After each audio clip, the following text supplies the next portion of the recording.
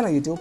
If you are using any Android phone with fingerprint scanner, you can use that fingerprint sensor to unlock or lock your apps instead of using any pin code or pattern. So in this video I'm going to show you how to use this app. It's an app called App Lock Fingerprint Password. So here is the app Lock Fingerprint Password.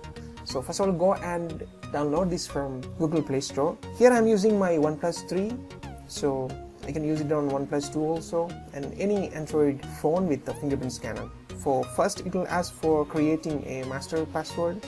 I'll go with the pattern. So I'll give this as a pattern, confirm pattern. Okay. After that, if you want, you can give email ID also. I'm not giving that one right now. Then app lock needs permission.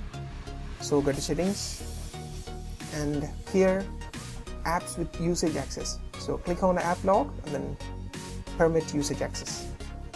After that, go back to the app again, and then you can choose whatever applications you need to lock using the fingerprint. So in this case, I'll go and lock WhatsApp. And I'll lock it, enable app lock. In settings menu, you can find use fingerprint to unlock. So select that option. Pin or pattern can be still used, so you can use both.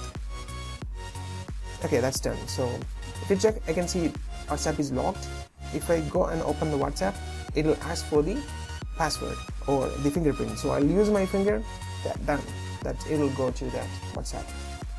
So you can use this app to lock any of your application to use your fingerprint settings. So you can see all the apps are listed here. So you can choose whatever applications you need to be locked.